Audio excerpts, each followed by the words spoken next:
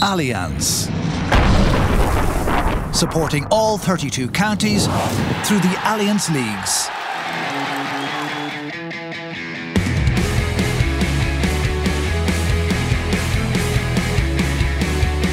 Hello and welcome to the Throw-In Independent.ie's GA podcast in association with Allianz. I'm Will Slattery, delighted to be joined in studio as always after a 1 week hiatus by Michael Verney. Michael, hello. How you well?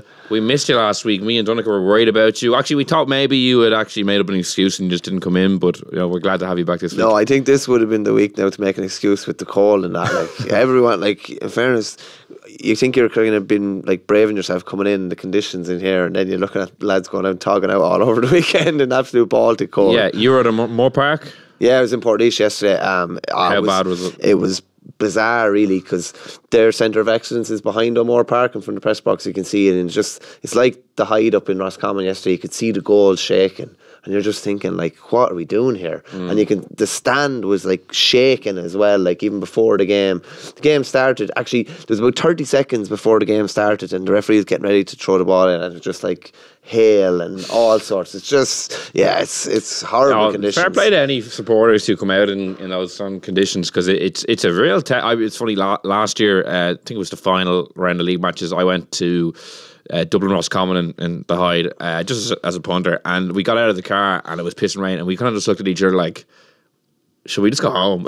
We ended up going to the game, but it was miserable. I was absolutely freezing, and I was like, from the first minute threw in, I was like, I just can't wait till it's over, I can just go home. Yeah, it's funny actually, because we were chatting to Mickey Graham after, the cabin manager, and they didn't actually know whether they were travelling or not until they got the go-ahead at like 9, I think they got the go-ahead at 9:15, and they were ready to go or whatever, and they met.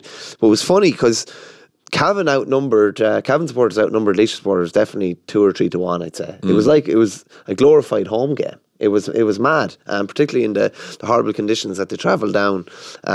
You'd want to be fairly well wrapped up. You'd have the snood and the whole job, I'd say, yesterday. Well, is it an exposed press box, or are you? Yeah, but just actually, and just from chatting to Frank and some of the other journalists, it's exposed, but at least the windows and that aren't destroyed with, rain and stuff. You're cold, but at least you can see everything that's going on. Yeah, it's one thing that like would never get any sympathy from anyone, because like, being a sports journalist is a good job, it's entertaining, but like having to work at these games when it's freezing and you're exposed, like the Aviva Stadium, for instance, you're outside, like, and it can be it's terrible, like you're freezing cold. It was funny actually, because watching clips of the Wexford and Kilkenny game, Wexford Park is really, really tight. Like, the way in some pictures there's, the sideline, and then there might be 20 yards. In the Wexford Park, there's the sideline, and then there's like about a yard of grass, and then kind of gravel. And it was funny because I just saw like Ray McManus from Sportsfile and a few of the other photographers. I think Ray's feet were actually on the pitch. He was sitting down in the corner, and his foot was like in the corner of the pitch. It's that tight, like. Yeah. And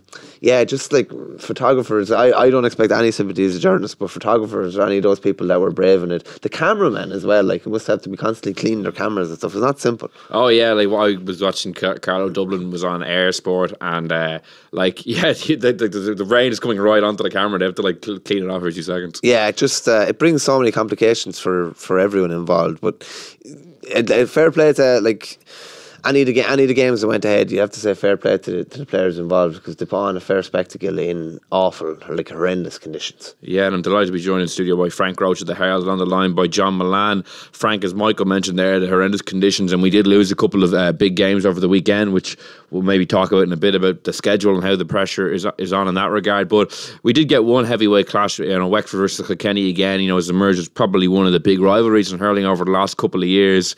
How important do you think it was for Wexford to hold on and hold off Kilkenny and kind of keep that good unbeaten record they've had, or winning record over the last couple of games? Well, it's important enough, because the flip side of that argument is that for years Brian Cody was a master at sticking it into the opposition. If they felt they had a psychological advantage over whatever county it was, they never refused an opportunity to kind of get them thinking all over again. So they could beat you 30 points to beat you 35 points. Oh, I can remember a league match back. I think it was 2008, and the Cork strike had just ended, and Dennis Walsh was in charge. He'd just taken whatever the scenario was. Cork were basically just back, and Nolan Park was full, and for the first half Kilkenny just sewed it into them. They were possibly 15 points up at half time, and the entire ground rose up in acclamation as they came off at half time. And that was just typical Kilkenny in their pomp.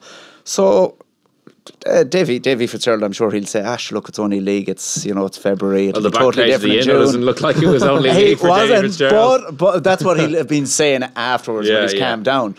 But he will love that, so he will. Oh, he definitely will, and I think he's undefeated they've won 9 of the last 13 games against Kilkenny in all competitions, and as well as that, like the year they beat them down in Wexford Park in the championship, they had beaten them in the Walsh Cup that year, and they'd beaten them in the league that year. So I think while you could say it's only league, I don't think he look at it like that. Like, he threw on all his big guns at 20 minutes to go. He wanted to win that game, and he knew the only way he was probably going to win that game, playing against that breeze in the second half, was to bring on O'Keefe, bring on Chin, O'Hanlon, Rory O'Connor, and he got them over the line, and you saw what it meant to them after. And again, the swell of optimism down there and the buzz amongst the home support and everything, like, they were all, as Frank says about the Kilkenny support rising to their feet, they were all rising to their feet at the end again. And already after him coming back, this is a nice little feather in the cap for them. Yeah, I'll bring in John Mullane on the line now. John, writing in today's Irish Independent, Eamon Sweeney said that Wexford are possibly the most underrated team in all of Gaelic games. I guess, they are maybe lacking some of the marquee star names of some other counties, but what Davy has continued to get out of them has been pretty remarkable. Oh, I totally agree. You can underestimate this Wexford team this year at your peril. And if any team or any county other things that were one-hit wonders last year, they can think twice, because they're going to be an extremely hard team to beat come the summer. They're very well organised. They have a system that's unbelievable, very hard to counteract, and very hard to get your head around. The players, they're playing for the manager. They're giving everything for the manager, and that was evident yesterday.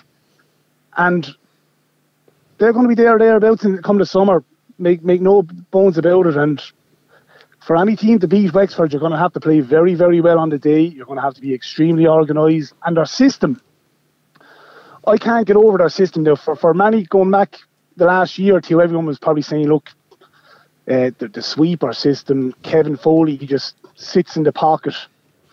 But, we found out last year against Tipperary, that their sweeper system has evolved.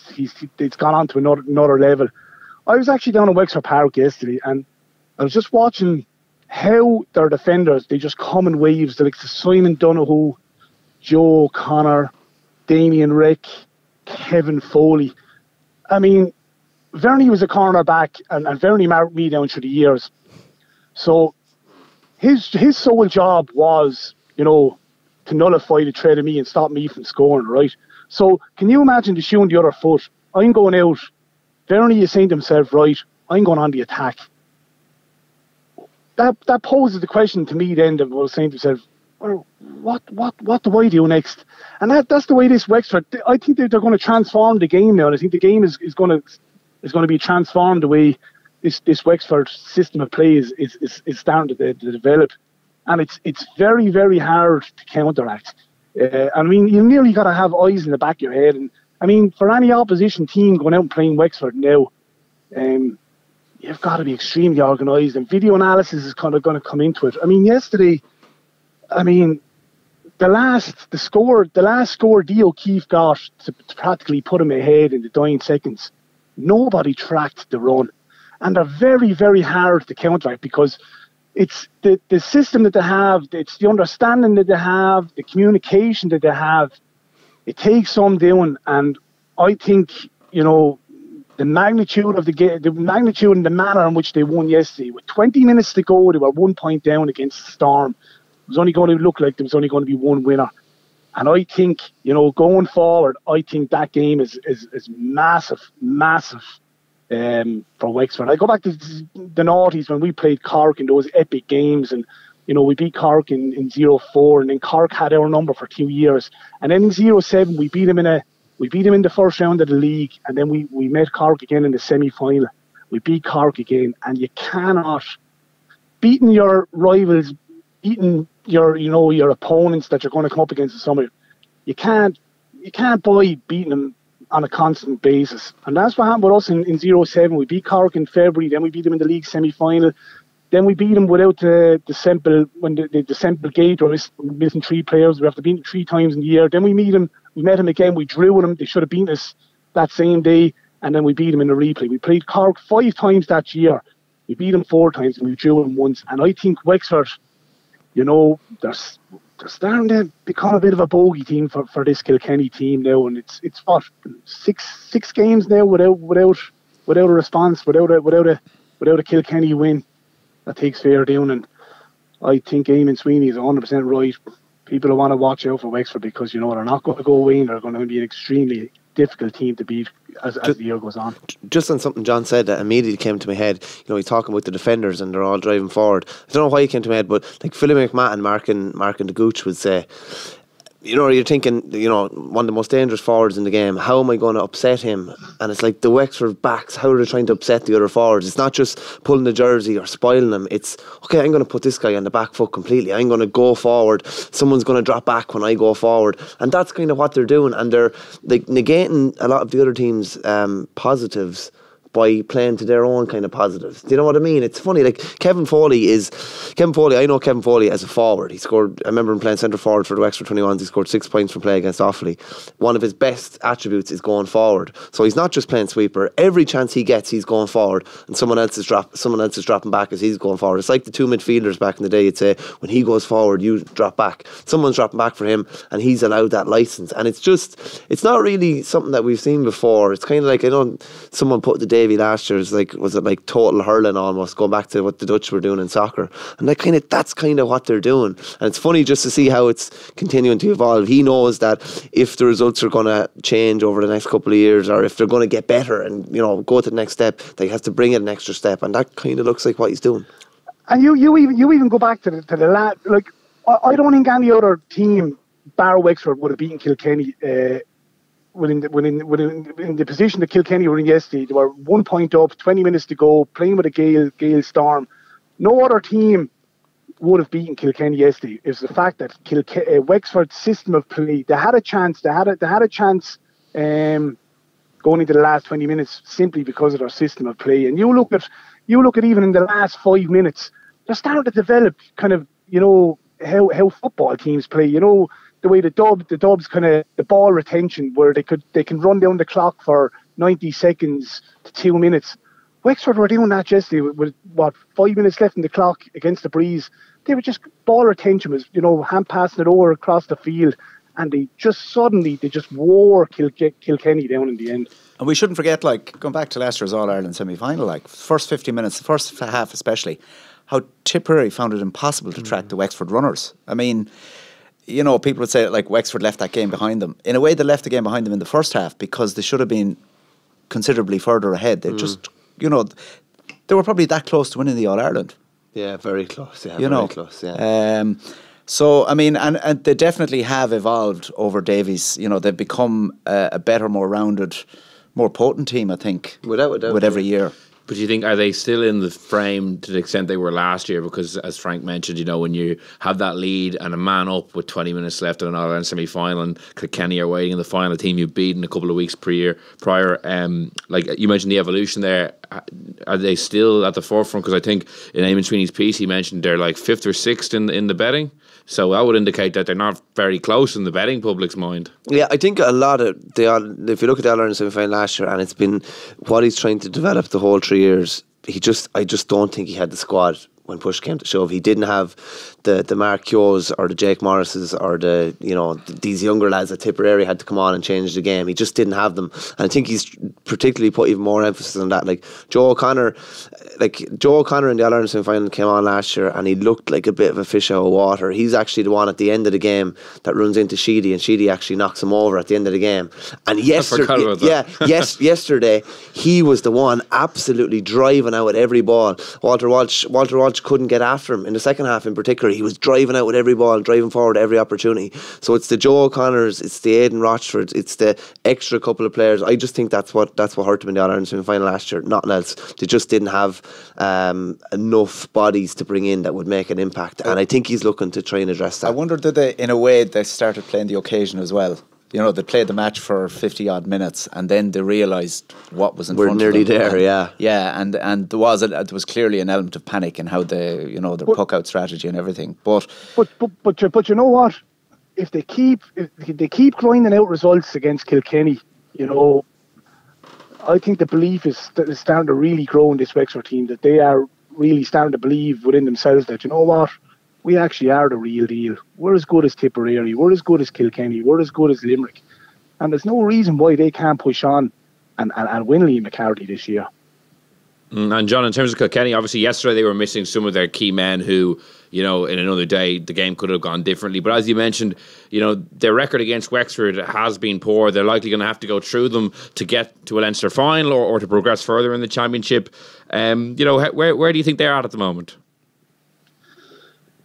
Well, they're probably the one team that are struggling to get their heads around the Wexford system of play. So if they are going to probably push on and win a Leinster title, now let's not forget Kilkenny haven't won a Leinster title. Are we going on three years now this year, is it?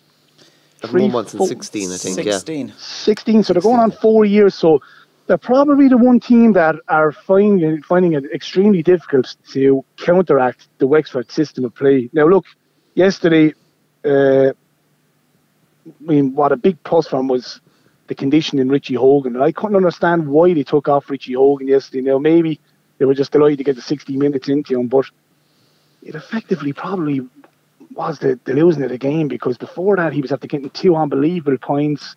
He was a focal point for Kilkenny in that full forward line. He was a go-to guy. But look, let's not forget the personnel that they were missing yesterday. They were missing all the Ballyhale lads, Conor Fogarty, the Tullerone lads. And I think Brian Cody we have to find out an awful lot more about his team. Conor Brown went in cornerback. I thought he done reasonably well. Paddy Deegan is really starting to grow for me. I think he's becoming an unsung hero for Kilkenny. And I think, for Cody, I think it's just unearthing a couple more players throughout the remainder of the league. But I think he'll be eager to be clear next weekend. And I think next weekend's fixtures, I think we're going to find out an awful lot about so many of the teams. I mean, we're going to find out an awful lot about Dublin against Wexford, Clare go to Kilkenny, Limerick go down to Cork, and then Galway go to Waterford. So I think next weekend's round of fixtures are going to be very interesting. I guess that's, Michael, if they do go ahead, because we very disrupted weekend last weekend. Obviously, Wexford, Waterford postponed kind of on both days, Saturday and Sunday. Tip Galway called off as well, which kind of puts the spotlight again on the schedule. Like, they don't have the wiggle room that the football league does. Obviously, things are going to have to be put back now, and you have the added kind of complication of the quarterfinals still being in place, albeit it's 2 matches this year, because the top 2 teams from 1A and 1B go into the semi-finals automatically. So there's a lot kind of flux with the schedule, and it's just it's not ideal. Yeah, I don't personally see the need for quarterfinals. I just think it's not a waste of a weekend, but it's an extra weekend. I don't think that necessarily needs to be there.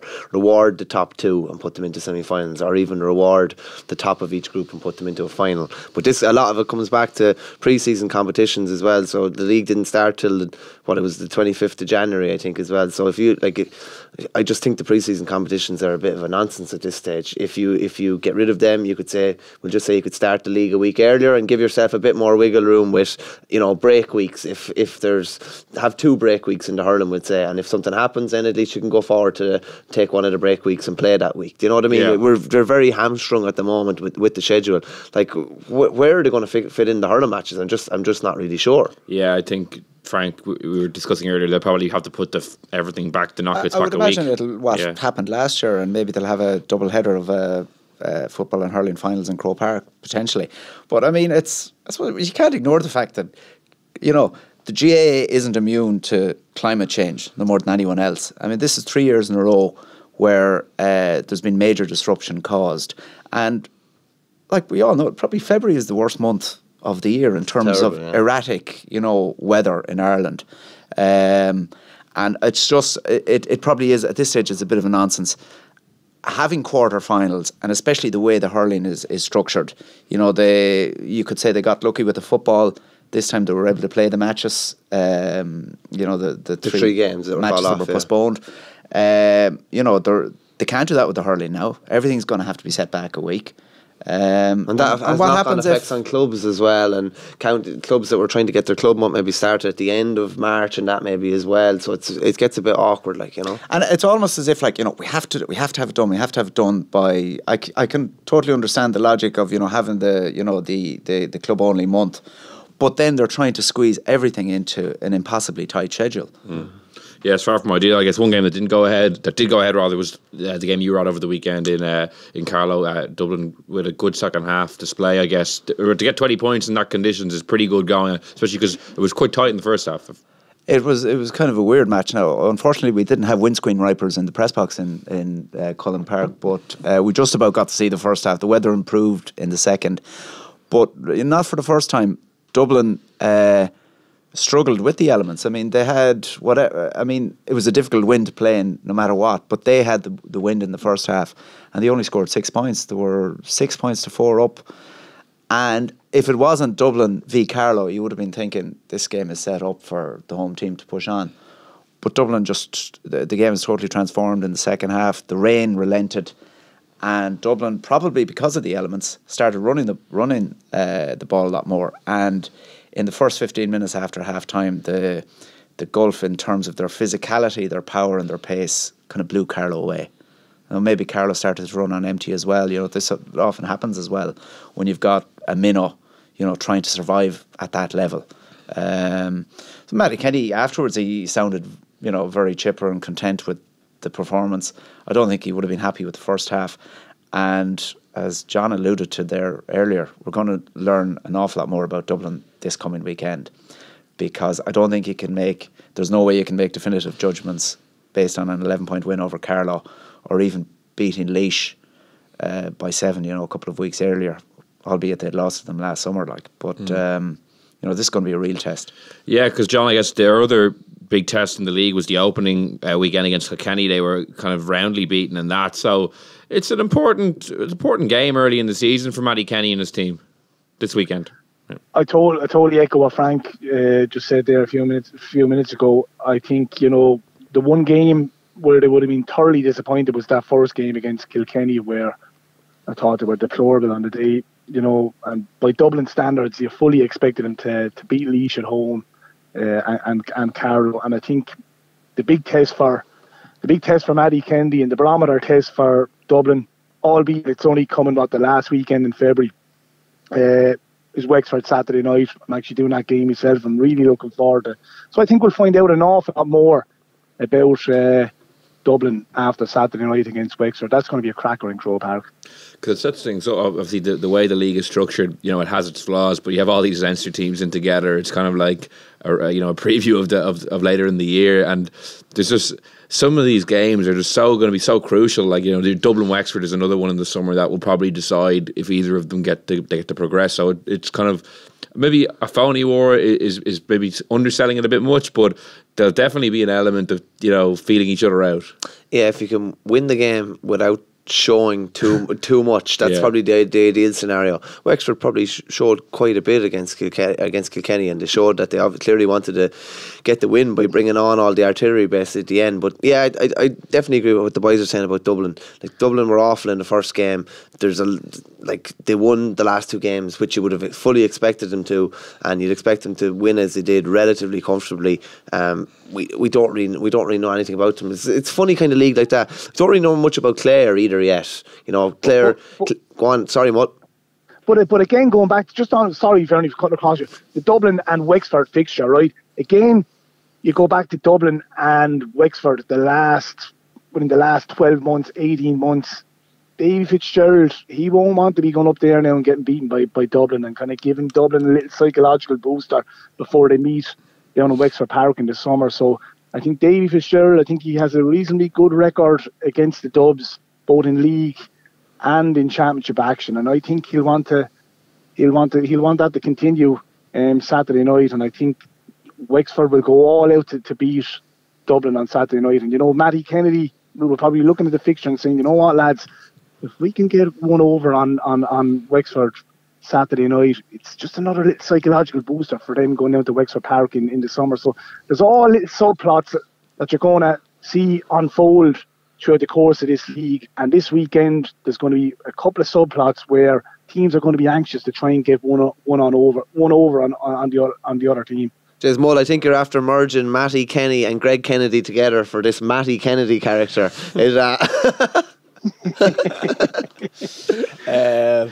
Less frivolously. An interesting thing, you mentioned Dublin scored 20 points at the weekend in horrific conditions. 5 of the 6 starting forwards didn't score.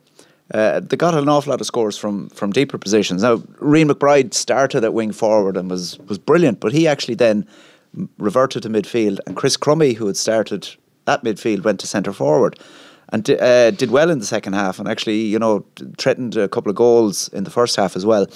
So, there's interesting things going on in that kind of middle section of the field with That's Dublin. interesting now, because they have a surplus of backs, so he might be looking at Crummy as a possible option and as a ball-winning maybe option as well. Quite likely. And the other, I think Dublin have had an issue with midfield for the last couple of years. They're very unsettled. Their pairing keeps changing almost from game to game.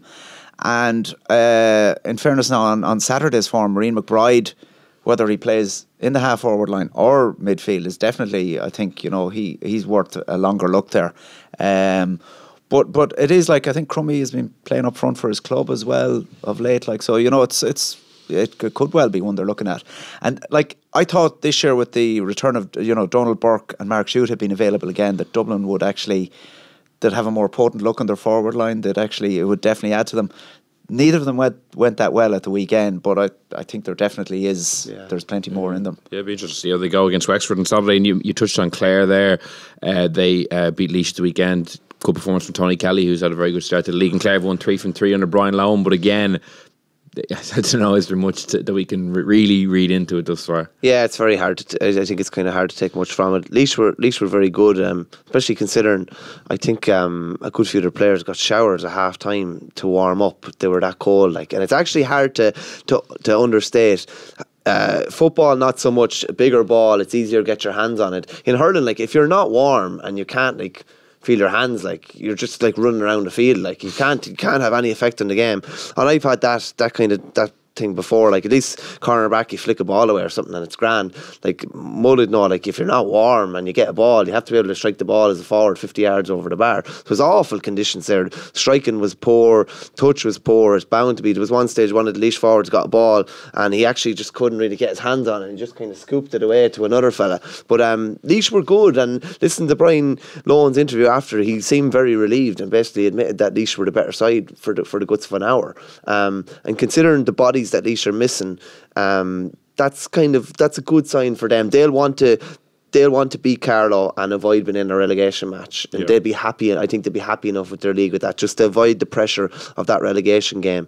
But on the other side, then Clare started a different spine in the defence. Shane Golden, who we'd kind of grown to know as a midfielder, ended up full back and did well, but it's hard to know. It's hard to know in that situation and with the conditions whether that's something to look at long term. And Cottle Malone, who had been playing midfield and wing back, went centre back. So it's that flipped from Conor Cleary being full back and Pat O'Connor being centre back the week before. So he's definitely experimenting. But the one thing Brian Lowen definitely seems to be looking at is Tony Kelly midfield and Davy McInerney beside him. So that's interesting, and it's quite positive as well. Yeah, well, a couple of interesting tweaks there. And I guess the other game of the weekend, Westmeath ran Cork very close for long spells of that game, and maybe unlucky not to get something out of the game. Well, it did. Now it was just all I saw was the highlights, and I'm sure that in a way they'll be kicking themselves. They lost because of the 3 goals they conceded. 2 of them were penalties, and one of them was an absolute gift. It should never have gone in. So, but it's still an encouraging performance given the heavy beatings they'd taken, in the first 2 rounds.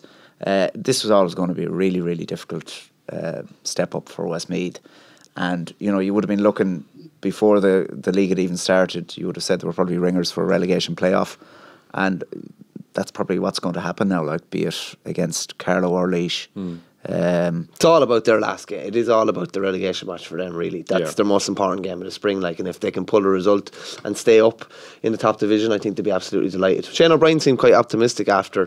That was their best performance so far and their best result by a mile so far, having been beaten, I think, 23 points by Cork in the Championship in the same ground last year. So I'd say he'd be happy enough that they're starting to motor a bit. And Colin Bonner, he more or less agreed that the performance at the weekend was Carlow's best performance of the 3 games so far, But he repeated several times in his interview afterwards that they're struggling to get scoring options. You know, they're not. They'd only 3 scorers at the weekend, 2 scorers from play, 4 points from play. You know, and that's where you really see the difference when those teams are, you know, the difference between if you're operating in 2A for argument's sake, or even last year's 1B compared to what they're facing now. Yeah, well, John, I might let you have the last word. Kerry had a good win over Meath at the weekend, a really good performance from Shane Conway, who's been in great form, you know, at Fitzgibbon Cup level as well, and a guy who probably doesn't get that much credit, you know, playing for Kerry, but as someone who's been a really, really top class forward over the last number of years.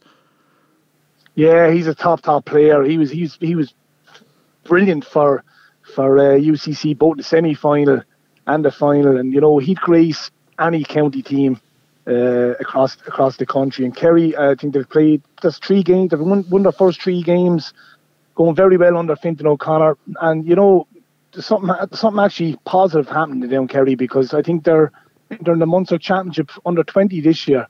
I think I read there somewhere last week that they're going to be playing Cork in the first round, which is fantastic to see. But look, that Division 2A, you know, it's really tight there at the top. You know, you have Antrim and Offaly got called off the weekend, but Kerry are in a fantastic position, and you know, it's great to see someone like young Conway getting the recognition he deserves, because he is a fantastic player. But you know, roll on to week 4. We've got some unbelievable games to look forward to. I think we're going to find out an awful lot about Clare as well the weekend. There's no better place to go than the Lions Den in Nolan Park the weekend and try and find out a bit about your squad. And I think it's great that, you know, an awful lot of teams are starting to experiment, trying to try out things. You know, Chris Crummy at centre forward and Clare trying to try out things and trying to find out a bit more about their team and trying to find out a bit more about the personnel. And I think that's what we're going to see unfold next weekend and probably the weekend after, and which will lead us which will hopefully lead us into great knockout games, and then we'll follow on then into the summer. Well, a lot to look forward to next week. Fingers crossed the weather holds up. John, thanks so much for joining us. No bother, man. Well, that's it for Hurling on the Throne. We'll now talk a bit of Allianz Football League action, Michael, and you were dropped into the wonderful world of Division 2 football over the weekend. You were at Laois versus Cavan, and I was telling Frank before we came on, I just kind of sum up the kind of craziness of Division 2 in the football. 2 points separates first from 8th, but you also have Armagh beat Cavan by 13 points. Laois beat Armagh by 6 points, and now Cavan beat Laois by 10 points in that little triangle. And you also have Kildare beating Fermanagh, who beat Roscommon, who beat Clare, who beat Kildare. So you have 2 little circles of victories and defeats there, which kind of sums up the madness of it all. But I guess with Cavan in particular, it's an interesting one, Michael, because they have so many absentees going into the league. I think a lot of people maybe tipped them to go down. Then they had that heavy beating in week 1, but they bounced back with 2 very good victories, and all of a sudden they're contending for promotion. Yeah, it's the wacky world of Division 2, isn't it? Like if you're going by farm lines, like if it was horse racing parlance, you wouldn't have much money left anyway back in farm lines, because it's all over the place basically. It was funny to hear Mike Quirk kind of talking after yesterday. He just said, like, we looked at the Cavan result the first time. We knew they weren't that bad. We knew they were missing bodies, but we knew they weren't that bad. They were quite good yesterday, in fairness. Like, and Laois were poor, but Cavan were, like, after the 28-minute, Cavan just dominated the whole game and played the elements really, really well. The Ger Smith bombing forward from wing back, he got 3 scores. Oisin Pearson got 3 from playing the first half as well. But it was kind of either side of half time. They got a goal deep into first half injury time. Lucky goal, to be honest with you. And Evan Doughty lobbed the keeper. I think he was going for a point. And then Stephen Murray, in one of the cases of, it has to be one of the best cases of super sub of all time, he was on the field. He got brought on at half time. He was on the field. His first touch was a palm in over the Laois goalie for a goal. And then deep into second half injury time, he got an absolute rocket of a goal. So he got 2 goals, and he's a corner back basically as well, which was phenomenal. But Cavan were good despite what they're missing. You know, everyone knows they're missing, you know, Darren McVitie, Conor Mina, Killian Clark, Niall Murphy I think is injured as well. They're missing a lot of guys, but they've totally kind of solidified their place now. It looked like they were under pressure and it was all doom and gloom, but they've kind of got the train back on the tracks again, and sure, they're in a great position now again.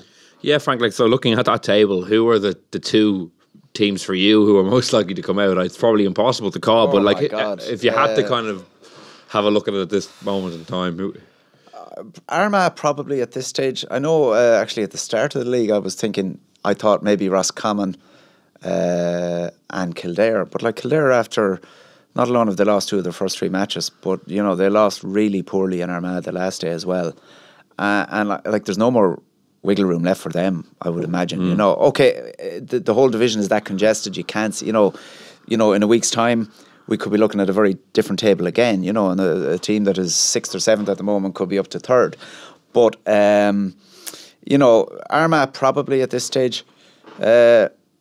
Roscommon have shipped a couple of big injuries as well early in the campaign, and you know that's going to be difficult for them as well. They have a serious amount of bodies missing from the recent years. Like I was just Seamus Duke, the journalist in Roscommon, went through all the names, like high profile enough names that would stand out to you that are missing, and you just can't afford to be missing them. But they've done okay, and they've squandered 2 leads in the first 2 games. And like, in fairness, if you looked at their fixtures, I think from memory, I don't have them in front of me here, but like they would have been looking at their first 3 games, and that's where we need to build up a bank of points here. And they've only got 3, so you know that could come back to haunt them, I'd say. Yeah.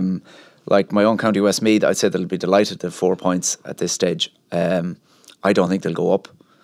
I think some Westmeath fans would be quite happy privately if they don't go up, because their experience when they've gone up to Division 1 over the last several different stages over the last decade and more has been very painful. Isn't it funny when you say that? Like, I think a lot of teams would just be happy to stay up.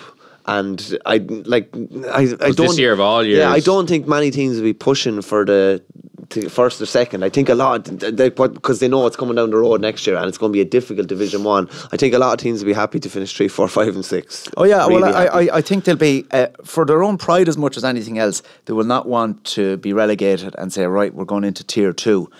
Even though, in a way, it might be better for them. You know, I mean, like Westmeath's first Leinster Championship match is against Dublin.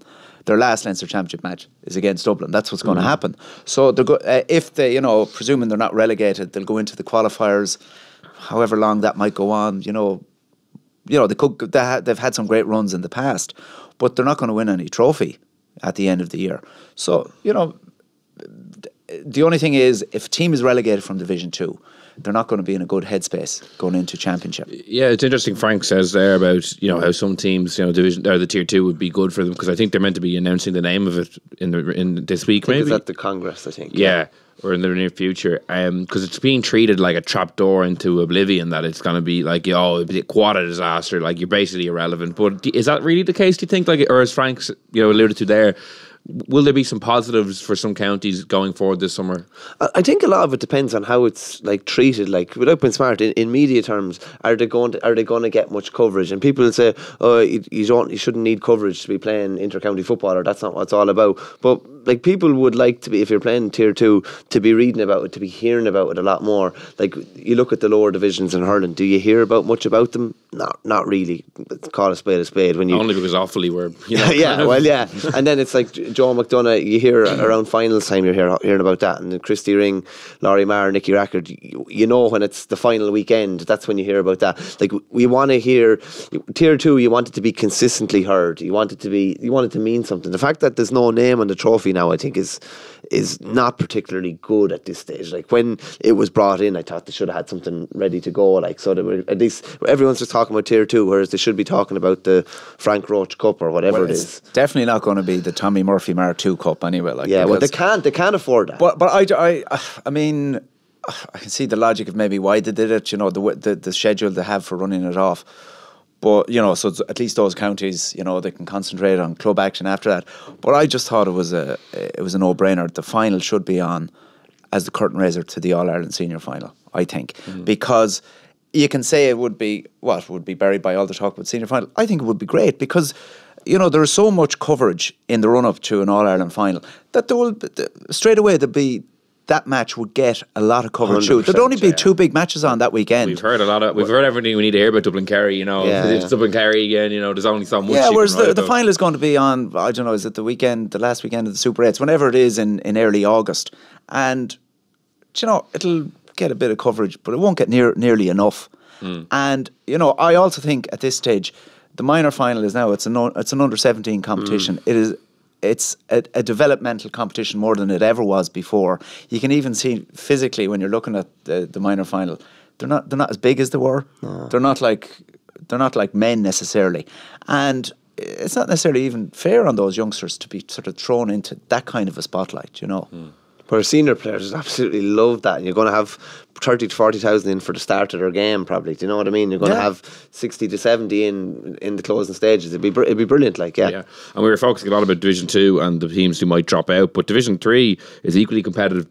Cork have obviously gone 3 from 3, but just below Cork, you have Longford on 5 points in second, and then you have 4 teams, Derry, Down, Offaly and Tipperary on 3, so all vying for that second promotion spot. Obviously Offaly beat Louth at the weekend, and they always seem to be involved in very kind of frantic finishes in the league. It's never simple, is it? No, it's not. Like, what would be the hope there? Like, do you think they could sneak into that second promotion spot? Well, like last year, it kind of came down to near the last weekend where they were like hoping to be saved. Like, so I think they could have actually, they could have easily been. Yeah, the other result, like there was a score in nearly every game last year, so they could have been on the other side. I don't know. I think if you want to be promoted, they probably should have been beating Longford at home. Realistically, those sort of games, it's great to get a win on the road because they haven't had too many wins on the road in recent years. I think they were 2-7 to 3 points up and looked like they were going to coast home. And it was like a real struggle. Like Pat Nolan, a journalist there from Offaly, just saying, like, and it happens to me regularly, where you're following an Offaly game on Twitter and you're like, oh, they're up by 10 points, it's great, and you're covering another game somewhere else, and then all of a sudden there's this like flood of scores, and the deficit gets smaller and smaller, and you just don't know what's going on. And that's kind of a weekly thing, but at least they got a result, and they're leaving themselves in with a shout now anyway. Yeah, because they're a very entertaining team to follow, and I guess just as we were looking at the Division 2 table and forecasting, like some counties like Derry and Down in particular probably would have eyes on getting that second spot. Like, if they were to not be involved in the Tier 1 Championship, and even Tipperary, who not too long ago were in our semi-final, like Longford and Offaly would probably be more aspirational, but for the other counties who'd be used to maybe being involved, it would be quite a bit. Well, Derry before a ball was kicked in this campaign would have been touted as most people's favourites, I think. Along with Cork. Cork were probably the obvious front runners, but a lot of people would say Derry are the team to go up. And especially, I'd say Rory Gallagher will not be a happy camper if, at the end of this, he's facing into an Ulster Championship and then, more than likely heading for the Tier 2, like. That would be a serious setback for Derry, I would say. Yeah, again, when you said, Offaly should have been beating Longford, like Derry and Leitrim drawing in week 1 could be a result that, could really come back to haunt them at the end. Big time, yeah. It's that, and even looking at Division 2, you're talking about, like, Kildare had to be beating Clare, in my view, a Clare minus Gary Brennan. There's certain games that you kind of have to get points on the board in, and I would say the same for that fixture you just mentioned there. Like, yeah, it's the Leitrim game. They probably would be kicking themselves. Yeah, in fairness. But league football is great in that sense. Like, it's so tight across the 4 divisions. Even you had Wicklow winning in Division 4 yesterday as well. Like, and that puts a bit of a spanner in the works for Sligo's promotion push. Yeah, just quickly on Division 4, you have Limerick on top with 3 out of 3 on 6 points, and then you have Wicklow, Sligo, Antrim, and Wexford all on 4. So again, just like the other divisions, very difficult to call at this stage. You might come out of it, and it would be a nice boost for any of them because some of them have been in Division 4 for a while. It would be massive, yeah. Like getting to play in Croke Park in the Division 4 final that could be your high point of the season. So it's a huge carrot for any of those, yeah. And it's kind of like Division 2, 3 and 4, Cork aside maybe in Division 3, everyone will just beat each other. Do you know what I mean? And it's kind of just who's able to survive at the end of it. Yeah. It's also a great advertisement for the league structure. The kind of almost the democracy you see in league football, that this is the best competition for the majority of counties playing, because they're going to go face into a provincial championship where they know they don't really have a chance of winning it. Whereas here, not alone have they potential chance of winning silverware, but they're playing teams of similar standard week in, week out. And the vagaries of form, that's why you get some of those crazy results there as well, And isn't it funny, like every weekend we're looking forward to, particularly in football, because I find I'm not energised by the football championship, but every weekend in league you're looking forward to a Dublin whoever, a Kerry whoever, a Donegal against, do you know what I mean? They kind of swap places then later in the year. Yeah, it's kind of every week, and then it's like during May you're kind of waiting to June, and then sometimes you're waiting to July or a big shock or something like that, whereas the whole way consistently through the league across all 4 divisions. The Division 2 chat is often the most entertaining part of football chat of the week. I think we did quite well to get 41 minutes out of a weekend where there was allegedly meant to be only hurling and there was a raft of games cancelled, but we did it anyway. Michael, Frank, thanks so much for joining me. Cheers, Thank you. Cheers. And that's all we have time for this week on the Throne in association with Allianz. Thank you so much for listening. We will be back next week to review all the hurling and football action. And in the meantime, you can subscribe to us on iTunes, SoundCloud, or listen on independent.ie. So until next week, thank you for listening, and goodbye. Allianz, supporting all 32 counties through the Allianz Leagues.